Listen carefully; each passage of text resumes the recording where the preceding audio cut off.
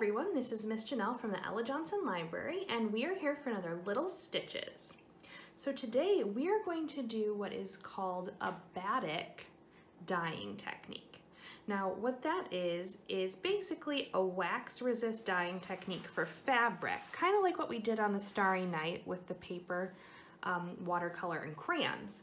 So Batik usually uses wax, paraffin or beeswax, and you draw a design in the wax which will hold the whiteness or whatever color fabric you have, and then you layer colors to dye over top of it. Then you melt the wax off and you have the white lines and then the colored design. Usually people do this in layers so you can get different colors, wax it again, dye it something else, and kind of build up a different sort of colored layer, almost like tie-dye. So in the kit that you picked up from the library, what you will have is a couple pieces of cotton, some acrylic paint, you will also have some school glue, and what you will need to do is to create a design. So I have already created my design. You'll want to do this on a piece of paper, and your fabric's pretty sheer, so what you're going to probably need to do is use a marker to kind of darken it so that we could trace it with a pencil. So I'm just going to darken this right now with my permanent marker. And you can use any design you want. It could be abstract, it could be a picture, it could be flowers, it could be an animal, whatever you'd like to do. So what we will do is we're going to take our drawing, we're going to place the fabric over top of it, and then we are going to trace our design in glue, or if you'd like to do it in pencil first, you can do that as well. If you do use pencil, you will have to wash the fabric after you have done everything so that you can get the pencil marks off. I usually don't use a pencil to outline, I usually just do the glue.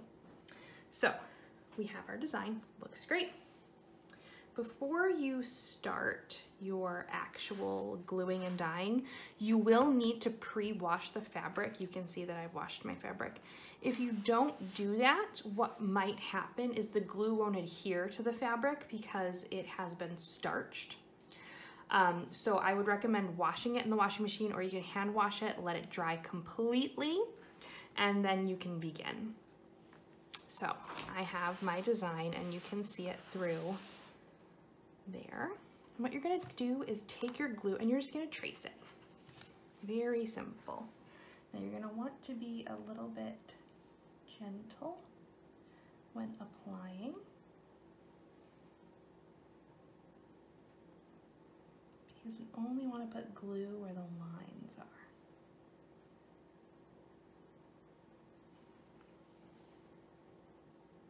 So that might require you to go back over top of it a little bit. Kind of fill in the gaps. I've also put glue inside of other containers with finer tips than this. If you want to have really, really thin lines, you can do that.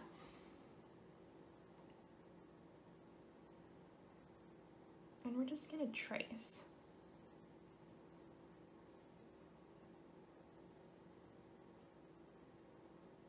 After you have completely traced everything in glue, next, you just have to wait for it to dry,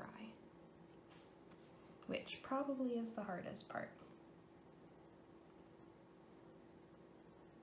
But after it's dried comes the fun part, where you get to paint on your fabric with your acrylic paint. You can also use, if you happen to have dyes, you can use dyes. That could be fabric dye, it could be food coloring will also work. If you want to do something really interesting, you can also dilute Kool-Aid and create dye with that as well, which we will have another video coming up on how to dye with Kool-Aid. Just going back over my lines here, making sure I fill in the gaps.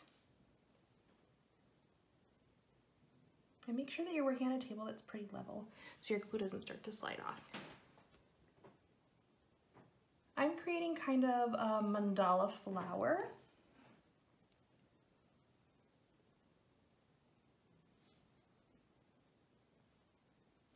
That's my design.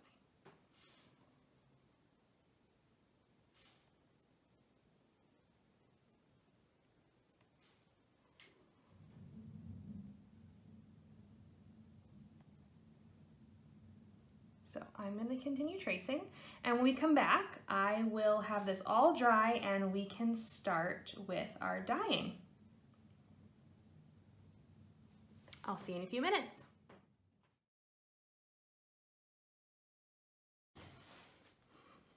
All right, now that our glue is pretty much all the way dry, you can see it got a little bit wrinkly. I did, after I started doing the glue, I put it on some wax paper because this fabric is so thin. You'll probably get a little bit of seepage through the bottom, which is totally okay. So some of my glue kind of morphed with the lines, but that's okay. That's no big deal. So now we're going to start to dye. Now what we need is our acrylic paint, and we're gonna need to thin it out with a little bit of water. So I'm gonna put my paint here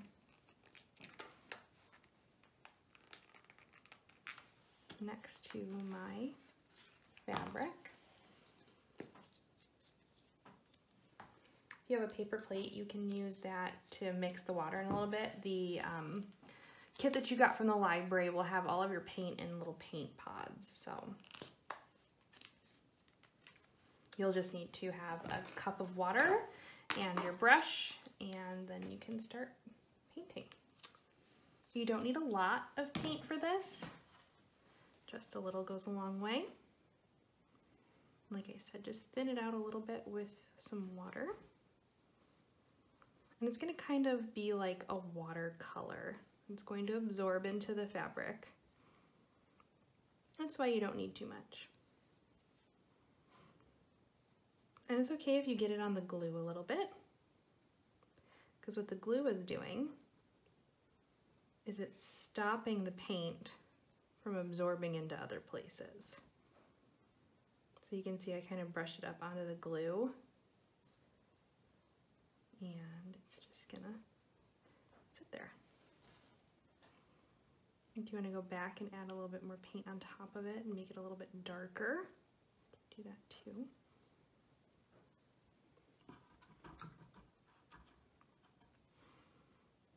Got kind of a nice little pattern going.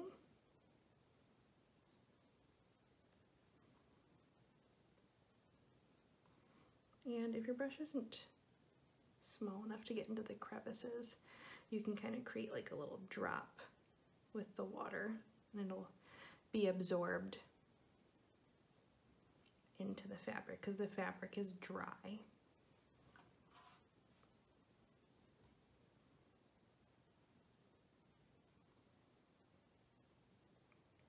So I'm just going to go around and add my color. And you can mix the colors that you have too. It doesn't have to be straight from the bottle.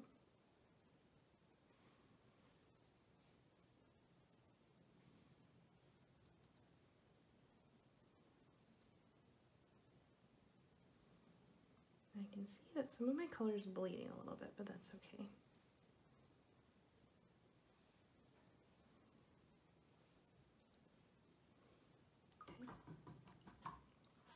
Now I did lose a little bit of the definition of some of the triangles that I made in the corner, but that's okay. Batik isn't really about being exact and precise with your color. It's about creating really interesting patterns and designs. And sometimes the most interesting patterns and designs that you get are from little accidents where your glue might run together a little bit, or you might have some color bleed, but that's totally okay. And it takes a couple tries to get it to kind of look the way that you want it to. And that's totally okay. You got a couple different pieces of fabric, so you can test out one and try and see if your design works, and if it doesn't, on the second piece of fabric, you can try a different design.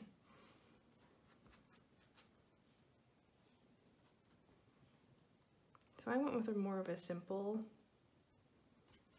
design for mine, just because I wanted to create more of a concentrated form in the middle of the fabric.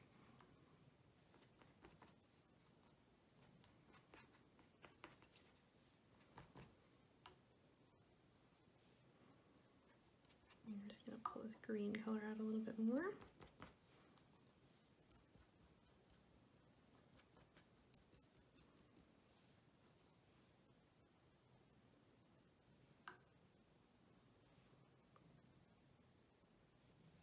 I don't want to push too much on here because there's a big glue dot.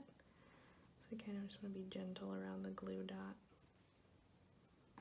Because I am using so much water with this particular color, if you put too much water on, it might lift the glue before you want it to lift. So just be careful of that.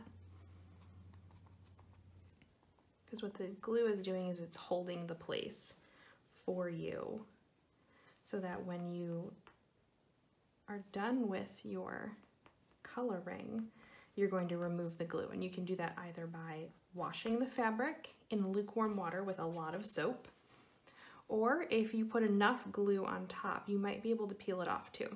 It just depends on how you used your glue, if you used thin lines or thick lines.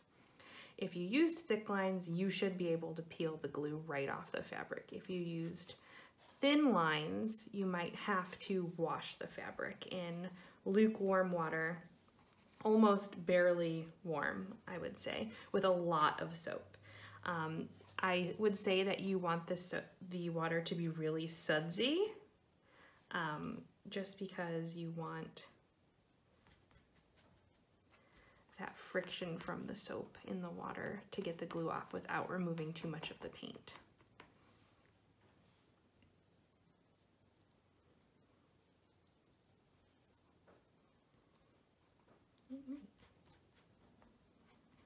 So I have all of my color on here, and I'm going to let this dry, and you can see there is a little bleeding going on, and like I said, that's totally fine. It is because it is the thin cotton fabric, so it will kind of bleed, especially if you didn't put enough glue in some of these spaces. You can tell that the glue kind of disappeared a little bit. That's totally fine. So let your piece dry. I'm gonna let this dry, and I will show you a picture of this when it's all finished. So after it's dry, like I said, you want to, and I mean completely dry, to the touch dry, the glue, the paint, everything should be dry. You want to either peel your glue off, or you might have to kind of soak it in really soapy, sudsy, barely warm water. If you soak it for too long and the water is too hot, what's gonna happen is your glue and your paint will come off completely. So you don't want that to happen. You just want to get the glue off. So soapy water, kind of just swish it in and then rinse it under very cold water and then hang it to dry. And then you will have your batik design on fabric. So I can't wait to see what you guys made. Send us a picture at the library so we can post it to our social media. If you make a nice design, we'll post it up for you. And we have a lot of other kits and fun things coming up. So keep an eye out on our calendar and our Facebook and our Instagram. We have some fun videos and some additional art projects for the next couple of months. I hope you guys had so much fun with me today for Little Stitches, and I will see you very soon at the library. Have a good day.